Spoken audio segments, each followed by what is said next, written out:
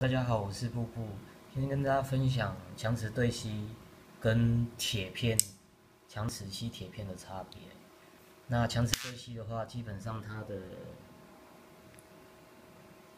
定位的那个误差是非常小的。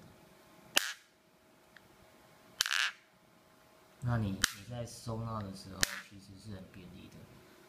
那如果铁片的话，就是你吸哪就吸住哪，你放哪就吸住哪。然后如果你会觉得位置不美观的话，你就必须再做微调，那差别就大致上就这样子。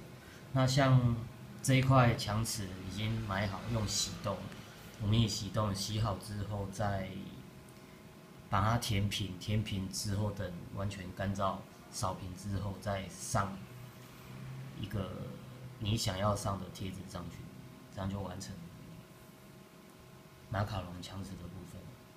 好，谢谢大家观赏。